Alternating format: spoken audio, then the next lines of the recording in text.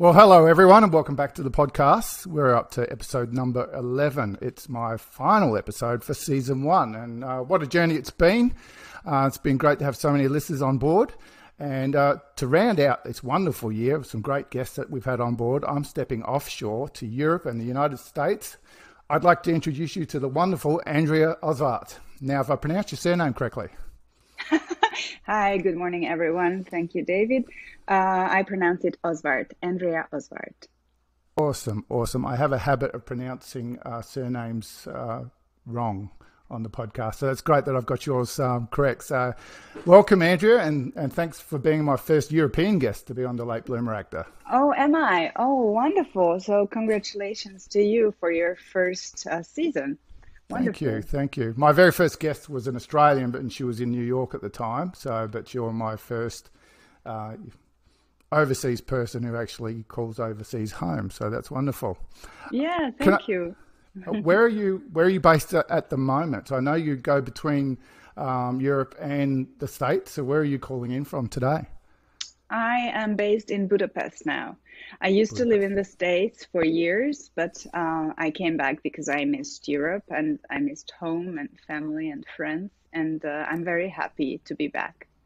Fair enough. And I see that you still have agents in Berlin, Budapest, Italy, and LA. So you truly are remaining an international actress then? Yeah, we can say so. Yes. Me and my agent, my German agent, have been working together for 16 years, 17 years. And I think it's one of my biggest achievements because it's not the same in Italy or in America because, as we grow as actors, we sometimes have to say goodbye to people because we just outgrow them. But it wasn't the case with my international agent. My German agent actually is my worldwide agent now, I can say, because we were growing together. Awesome. Now, I'd really like to talk about your career, and I'm looking at doing two aspects. So firstly, your journey as an actress, which continues very successfully today, as we've just started talking about. And secondly, your coaching field, which you're stepping into now, where you're inspiring other actors with mentorship and skills that you've learnt along the way of your journey. Exactly. Mm-hmm. But before we dive into all that, can we get you to tell us about your life growing up, where you grew up and what led you to the world of acting and your journey so far? Yeah, thank you for asking. I grew up in Hungary, which is a small country in Central Europe next to Austria. But it was part of the so-called Eastern Bloc. That's how people refer to it, because we are actually neighbors with Ukraine and Romania. So there wasn't much to do in the 80s in Hungary when it was still communism, and I grew up in a small Hungarian countryside village.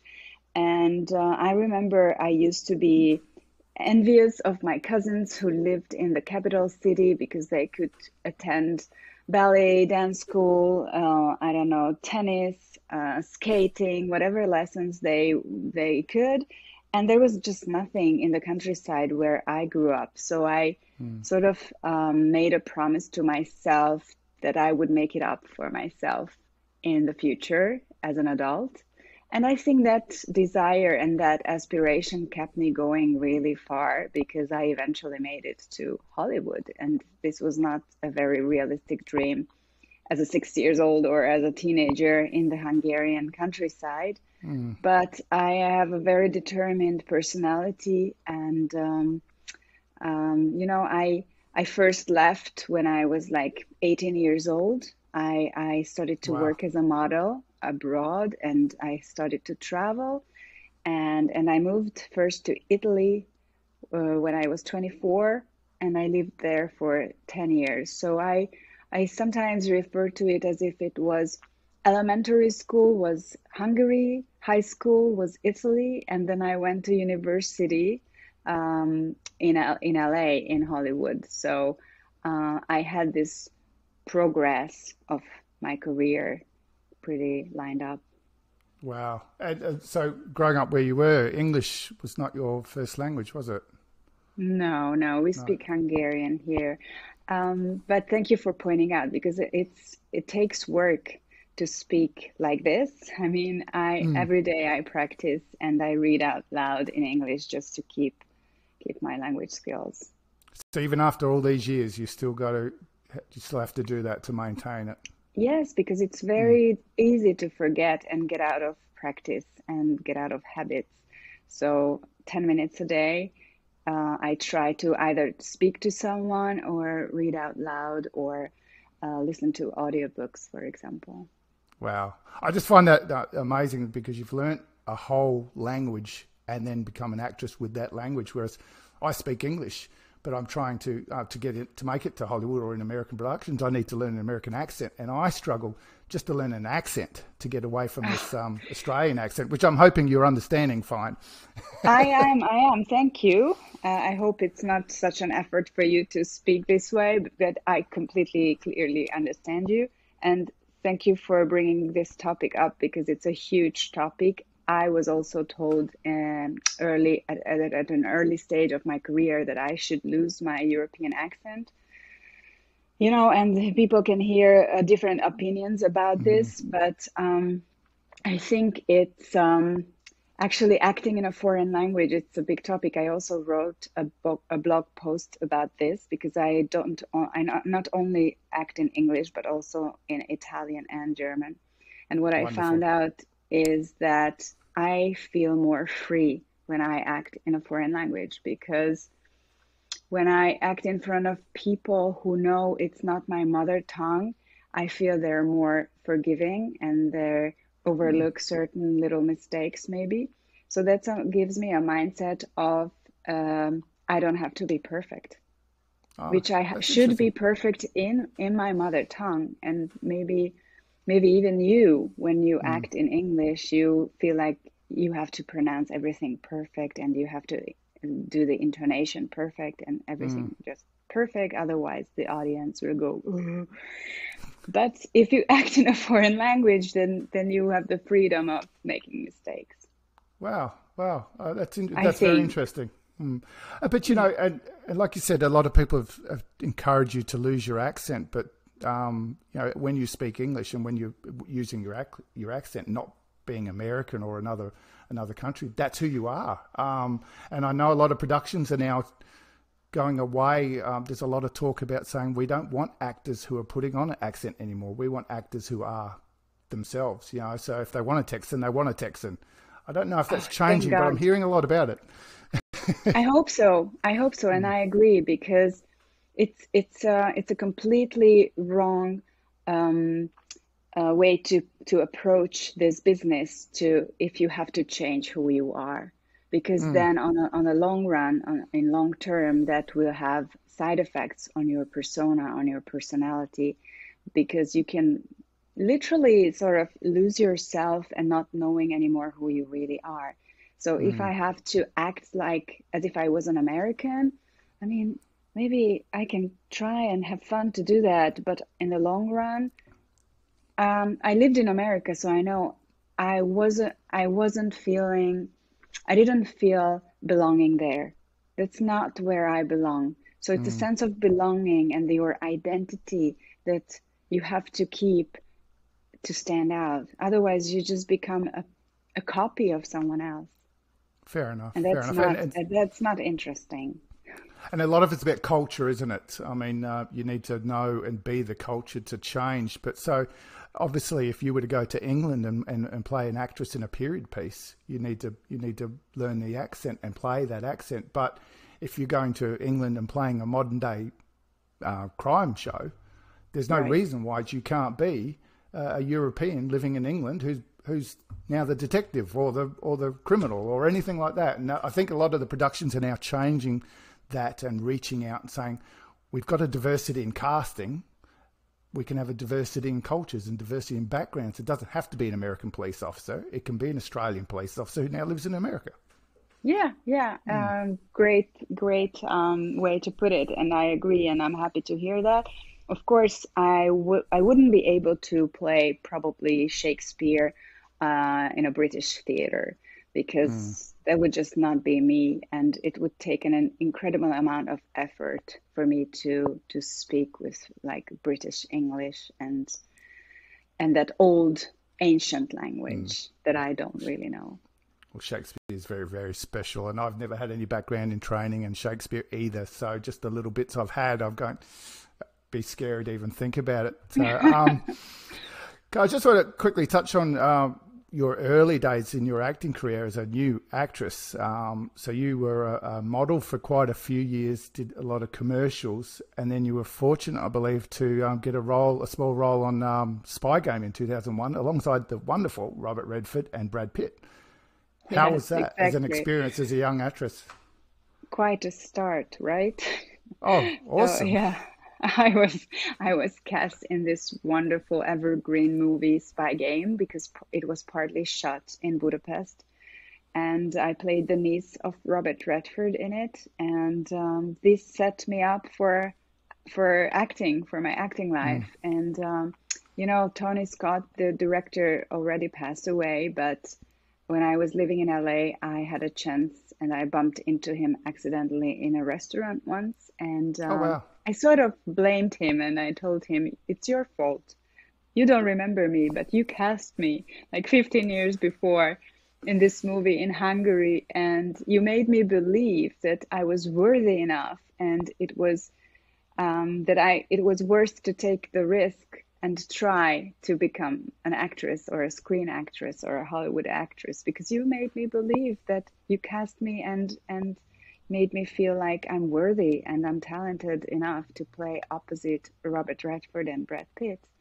So it was a huge experience. And of course, then after I got other smaller productions, even flops.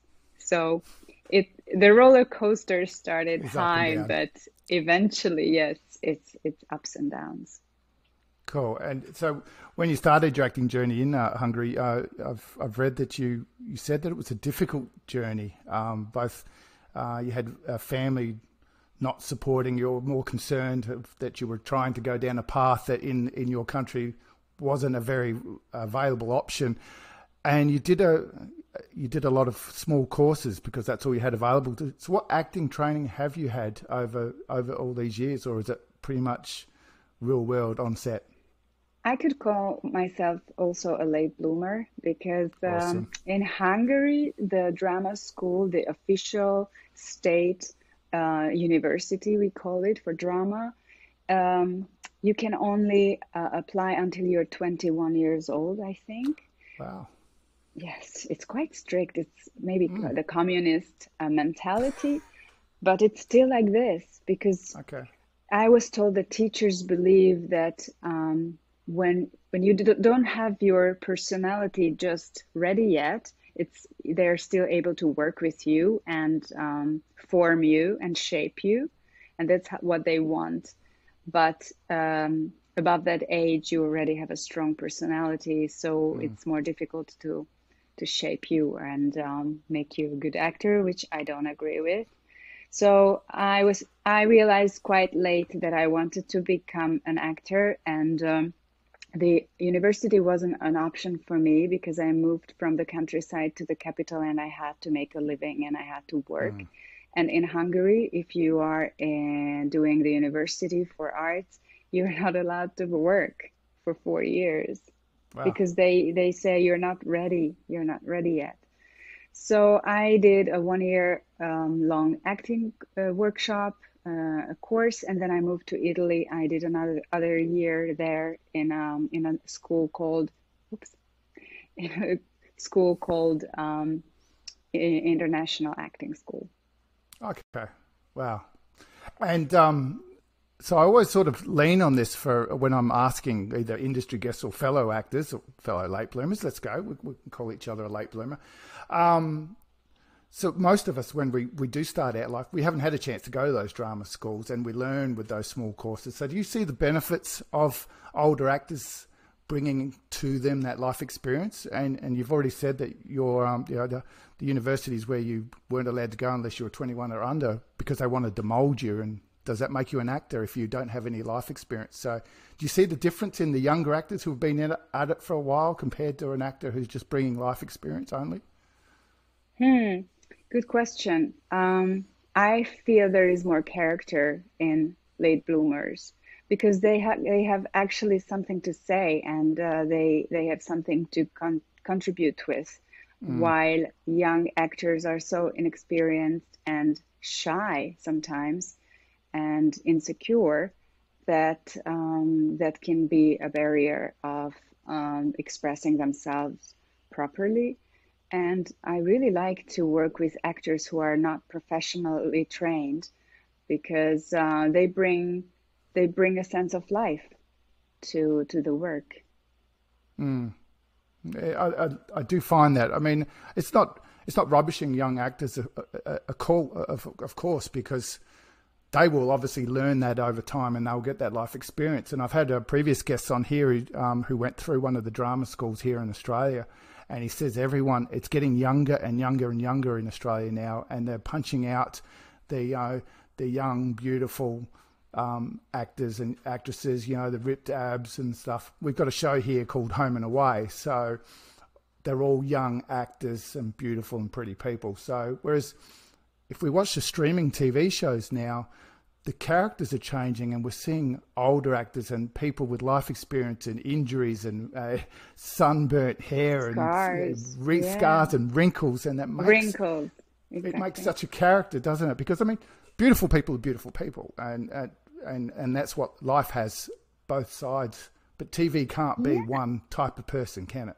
It's got to be I everybody. know, but it's also such an interesting topic, because I used to be a model, so I guess Mm, I used to be considered as beautiful and attractive. So I was cast at the beginning of my career also for my appearance and my looks. So and I really had to fight hard against this belief that I'm only just a body and I'm only just a pretty face, and there's nothing in it and there's nothing behind. mm, So, of course, I didn't have life experience, but I knew I had personality, I had determination, and my thoughts, but still, this face and body was somehow playing a part in um, obstaculating me, like mm, being sometimes working against me, because I wanted more complicated parts, deeper parts, more meaningful parts, not just to play the chick, next to someone. So it's always I'm always careful when talking about beautiful people getting into acting, because beautiful people are also just as valid, and they should not be judged and labeled just because they're beautiful. mm. And I mean, and beauty is two things: is both physical and inner as well, isn't it? Now we're getting Yeah, really deep, of course, but so if you've got the right personality and you treat people the right way, that's half the journey, really, to being a great actor. yeah, yeah, absolutely. And now that sort of leans a little bit to your journey come up. You've got a few blog posts that you talk about some of the difficulties that you had in getting your acting career going. And I've got a quote from you here that you say, "But I didn't give up. Instead of listening to all the discouraging voices, I shut my mouth and rolled up my sleeves, and I changed my method." I absolutely Oh, love you that. read my ebook. I've read You some read of my it. ebook. Thank you. Thank you I for love it. mentioning. It's interesting because I've just listened to some motivational stuff from Arnold Schwarzenegger, who's he's similar journey out of Austria. He didn't want to stay there and become a farmer and do what his family expected, so he moved to America because he had a dream, and he persevered. And he said a lot of things like he was told that he can't. Or it's impossible. And he said, well, no, I can, and it's possible. And I think that's what you were leaning towards, is what your Yeah, journey's done. I already realized when someone tells you you can't, it means they can't. So never listen to, even if it's told by your mom or your spouse or your friend, that you cannot, because it just means they cannot. Mm, So it's a game of, mindset. And where thank you for bringing up my ebook, because if you go on my website, then you can download this ebook for free. And I tried to summarize a little bit of my principles according to which I built up my career, which is nearly 25 years long. And I started to help actors because I got approached by a lot of actors for advice. And I'm trying to put it into words. And apparently it's helping others. And it also helped me to understand and become conscious about how I work as a person and what served me and what didn't serve me. So these are quite universal principles, but especially in acting, I wrote this ebook for actors and entertainment workers, that what these principles need to or have to do with in the entertainment world. That's awesome. And a lot of this will lead into, we'll talk about your coaching in a moment.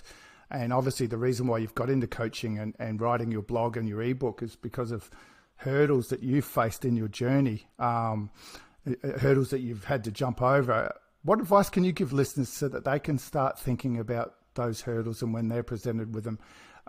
Because you talk a lot about mental health for actors, such as one issue being the desire to belong, as well as the competition actors are facing. So all these things are the little hurdles that are thrown at us every day. What advice do you have to actors to push through those moments? Yes, every day is different, and also me, I'm different every day. I can have good days and bad days as well. So the most difficult times for actors are, I think, when they are in transition and transitioning in between jobs. A lot of downtime, and I think it helps if you know why you're doing this. It's such a simple question, but it's very difficult to answer. So you have to be clear about what you do and why you do it. And if you're clear about that, and this is what I'm helping other actors with, to understand themselves. If they want a guest starring role or a principal role, I usually like to go deeper and ask them what a guest starring role means to them and what they think it will bring to them that they're lacking and they're missing in their lives. So what does that role represent, and what they were aspiring for when they were little, like when I was 6 years old and I didn't have the means to go to drama school or any participate in any art activity. I made this promise to myself that I would make it up to myself, and I would also help my mother and relieve my mother from this weight of not having money and not being able to pay for these kind of luxury things like a music lesson, for example. Wow. So I had this drive in me, and when I think about my young self, my inner child, it always helps me to pull myself out of these unlucky or unfortunate moments when I'm out of work or when I'm insecure. And we all have those moments. I've spoken about it numerous times, about the roller coaster, the ups and downs. And when you're up, you're just elated and you're loving the journey. But then when you have those down moments, you question everything about yourself, don't you? Yes, because the world makes you feel like they don't need you. You're not wanted. Nobody's missing you. You're not worthy enough. They've forgotten about you. Maybe you're not talented. You never know if you ever gonna book a job again. It's so this profession is full of uncertainties, and it is a roller coaster.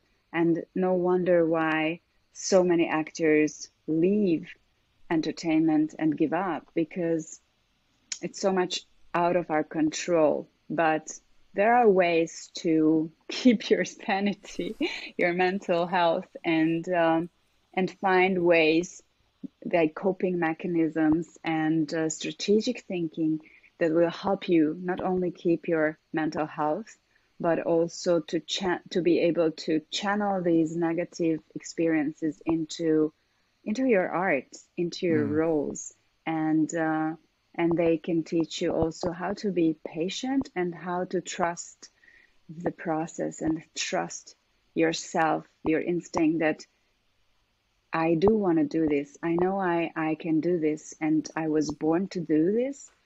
And that affirmation and reaffirmation will make it happen because it will manifest. And you were saying a lot of the times, especially about going through those moments when you don't have work. Do you believe actors should have their safety job, like a job that's not acting that they can do when they're not acting? Or do you believe actors, so if you want to be an actor, you should be full-time actor? I mean, obviously you have to eat, so you need to find a way to make ends meet. My theory is that in the first 15 years of your career, you have to push it. You have to push it hard and focus on acting only, because it requires a lot of energy and focus. And there's so much to learn and to be trained. You have to watch all the movies that are out there and know everybody in your field, on your market. So in your first 15 years, you are making and building the foundation for your life career. So I would insist that you try everything not to become a waiter. And but of course, every situation is different, and Of every course. circumstance is different. So it's very hard it's easy to say, but it's hard to do. But then later on, when you realize that you're not only an actor, you're also a person and a human being and a neighbor or a father or a mother or whatever you are, other identities in life, I think it's helpful to have side hustle, or I don't know how I they like call side it, hustle. or yeah, or a job or maybe even if you do just charity on a regular basis, that will give you something to do and something meaningful that will give you back your sense of self. Yeah, I've had a casting director who talked about your plan B. So your plan A is your acting career, which you need to put all the focus on, and making sure that you're doing as much as you can professionally and meeting goals and the business side of acting, which I'll ask you a moment about. But having that plan B, that fallback about raising money, whether that's you're fortunate to have a trust fund in the background or some sort of career in the background. See, my journey is I'm a full-time public servant, so I started an actor later on. So I've decided I want to be an actor, but I have to keep my main job until I'm ready to retire. So I make it work and I treat it professionally. Yeah. So I think that's the big thing for people is hey, if you can become a full-time actor, go and do it 100%. If you can't be an actor 100% of the time, be 100% on your efforts all the time. Yeah, Do you but agree? it's such an interesting question. Who is a full-time actor? I don't know if there is any full-time actor at all, because if I think of, Robert Redford or Brad Pitt, the two that we already talked about, they're not full-time actors either. They do other things as well. Yeah, So it's definitely. just an image and just a perception what we have of others, that we think it's true. It's our fantasy, but it's not the reality, not necessarily the reality. So being a full-time actor is maybe someone who's doing theater every day and rehearsing every day, but that's very rare. And particularly, I'm a screen actor, so I'm not playing in theaters. So I was never a full-time actor. My career is 25 years long, and I have like 40, 50 film credits, but I am still today not a full-time actor. In this moment, I'm not shooting anything. Of course, I just got a casting call and I'm in talks for projects, but in this very particular moment and day, I am not hired. So, am I a full-time actor? I'm not hired. So, these are also like the principles and the words that we might want to replace in our heads, because they're not helping us and they're not serving us. That we want to aspire to be full-time actors, why there is no such thing as Fair full-time enough. actors. Fair enough.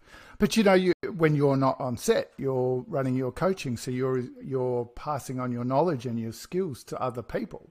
Now, Yes. obviously, that may or may not involve an income as well, but it's meeting both ends. You're helping other people out. So that brings us around to, we were leaning towards it before, about the business side of acting, regardless of your journey. So you talk about in your coaching to bring actors forward to become international actors, or to actors wherever they want to be. You teach and you coach in areas ranging from the basics, which is obviously very, very necessary, marketing and self-management, representation, communication, and maybe the most important, work-life balance. Now, obviously, these would all be way out of scope of the podcast. We could talk for hours about them, but can you elaborate a little on one of these, or just a general oversight, what you teach as a coach and what you think actors can take from that whole area? Yeah.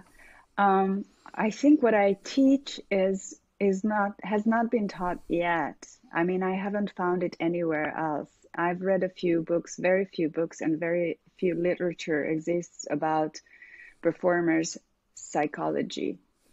And acting schools teach the craft of acting, which is like a full-time job to learn how to act properly, technically. But what they don't teach is how to be prepared for the setbacks, for the ups and downs, for the unforeseen events, for the competition that you are about to face. And for that, one needs to have the fundamentals in themselves. So what I really like, and I like the most in this, is that finding out what drives people to become actors, and how to keep their motivation even if the work dries up and there's not much to do. So these are things that are outside of acting, but they have a lot to do with how to function and how to build success and lasting success in film. And a lot of it's not just for actors either, isn't it? It's about developing a resilience to life, because life can throw you so much. And how do you think actors need to address the negative side of the industry? There are some big negatives, and we've had things happen in the world now where actors have been taken advantage of. What's the best way for actors to know that they're not being taken advantage of, or they're not being put down? What can we learn from that, you think? Yes, I've had my own experiences as well, and I've seen other actors going down roads that I just find tragic. So it would be just high time for the industry to pay more attention to the mental health of industry workers. And there are symptoms. I also experienced some of the symptoms. I also wrote a chapter about this in another publishing. There is a book called Transforming Your Life that you can find on Amazon. And I wrote a chapter about this, that kind of sort of like Hollywood made me almost like losing my sanity, because it was just dehumanizing. It's a system that dehumanizes people, not only actors. So once you feel on yourself these symptoms of being on edge or grumpy or irritated all the time, it's a sign. It's a sign that your nervous system is not, it cannot deal with this probably any longer. And, extremely long shooting schedules and so on and so on. So the best thing that people can do in this case is, of course, to talk to someone. Like, really, there are hotlines in Australia, in America. There are not so many in Europe yet.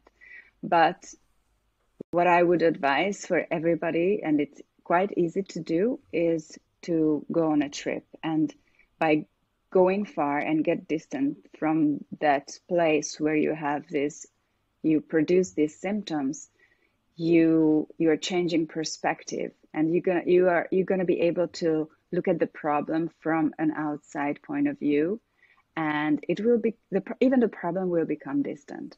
So Wow. Yeah.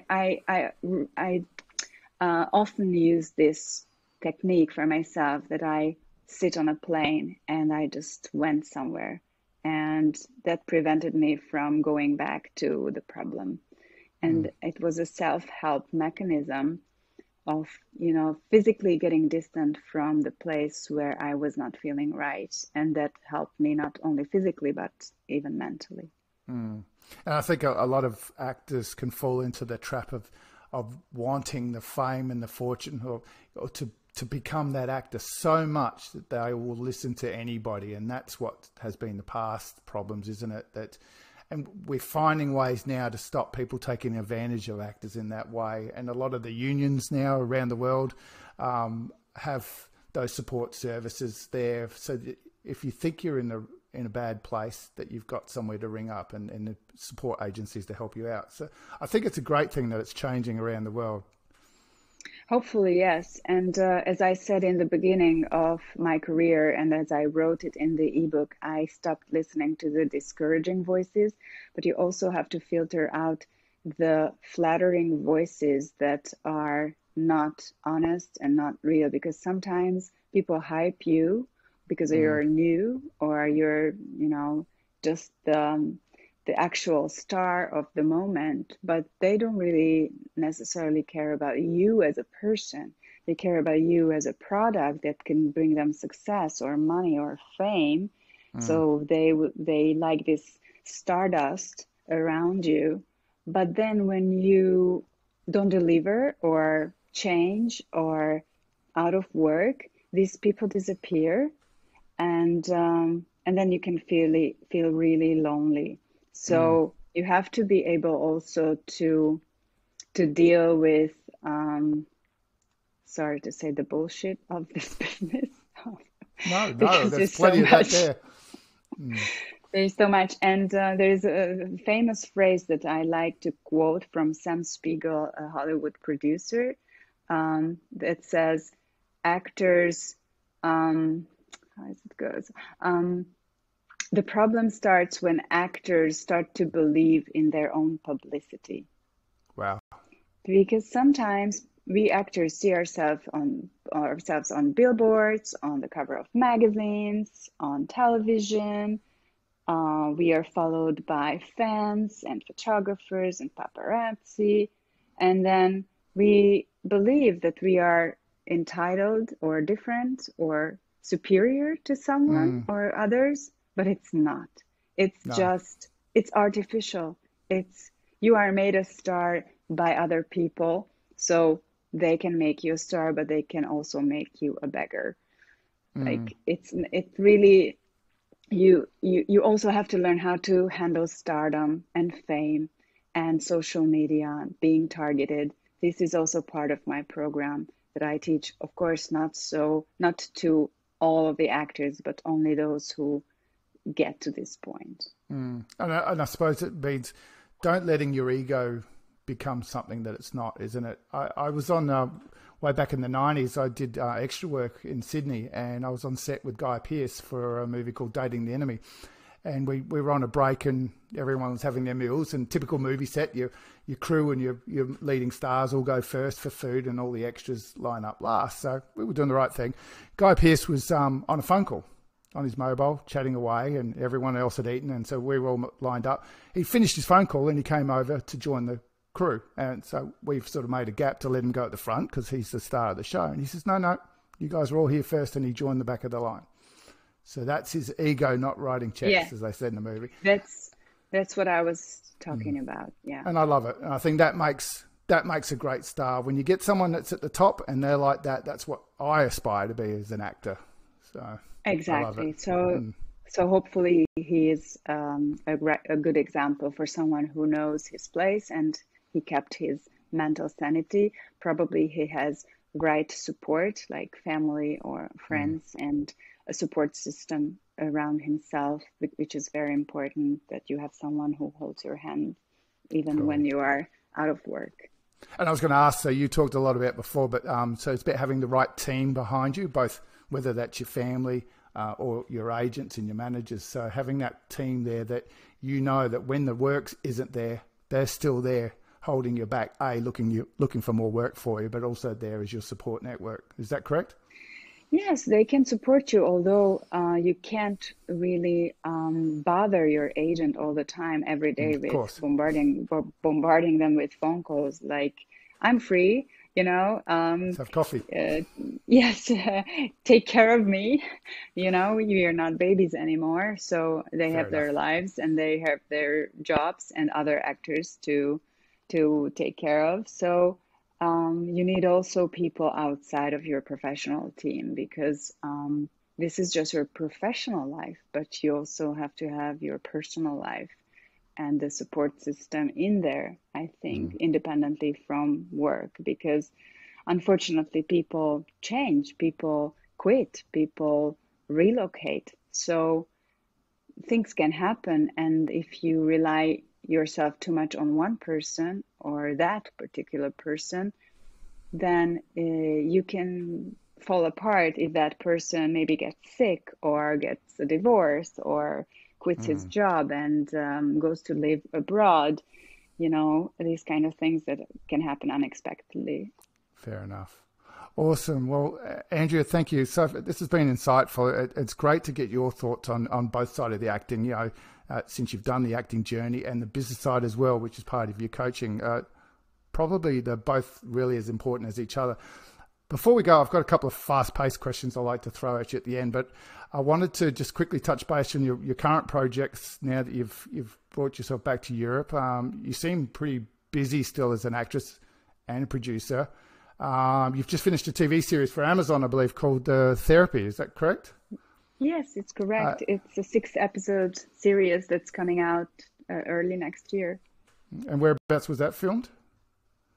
It was filmed in Germany. It's a German Nice. production, and it's based on a bestseller novel by Sebastian Fitzek. Awesome, awesome. So for all those actors that are, saying I need to get out of my hometown, or I need to get out of my state, or I need to get to America, that they don't have to. I mean, we can aspire to be that international actor, but there's so much work around. You can choose where you want to work and get Yes, and get the but jobs. still, there is a plus in going abroad for an adventure, because when you go abroad, you again have a different mindset of yourself. Hmm. And I think it was helpful for me when I went abroad that I needed the job. So this coercive force that I needed to make a living and maintain myself and support myself made me more hungry and made me want to book more. I So love it. if people lay back and they don't leave their comfort zones, it's the energy is different sometimes because they don't really need it in terms Fair of enough. like having food on the table. And that makes perfect sense. Okay, before I ask you the quick questions, where can people find you and get some information on your acting career? And obviously, if they're interested in getting coaching from you, what's the best place for them to find you? Thank you.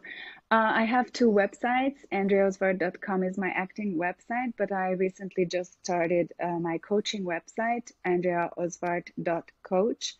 And you can book a free transformation call with me. It's Hmm. complimentary for 45 minutes, and we can have a chat and see if I can give you insights, and if you like my insights, then we can decide whether or not it's a good fit for both to work together. Hmm. And there is a lot of free resources as well, like my ebook, or that you can download for free from Which I've andreaosvart.coach, seen already. It's and awesome. Hmm. my blog posts that can be helpful as well. Oh, that's fantastic. And are you on Facebook or Instagram? I am on both. With Facebook, Aren't it's a we bit all? tricky. Facebook, it's a bit tricky because I'm already over 5,000 friends, so you can't really add me as a friend. And if you message me there, that message probably ends up in a folder that I don't check. Fair enough. So it's better to contact me through my website. Awesome. Awesome. And I'll put all those links into the show notes so people can find them easy anyway. So, Yeah, all right. thank you. Couple of quick questions for you. What would your favorite t-shirt quote be? If you had a quote and you put it on your shirt, what would you have? Oh, such a serious girl. I would put, how you do anything is how you do everything. I like that. That's very nice. I haven't heard that one before. That's awesome. Yeah. That's beautiful. And what do you like most about acting? The passion. It's so vivid. It's lively. I feel like I'm alive when I act. I know. I agree totally with you. I think someone once said to me that once you stop enjoying it, once you stop having fun, then you need to give it up. Yeah. If you could have dinner with anyone, living or past, who would it be and why? This always makes people think. I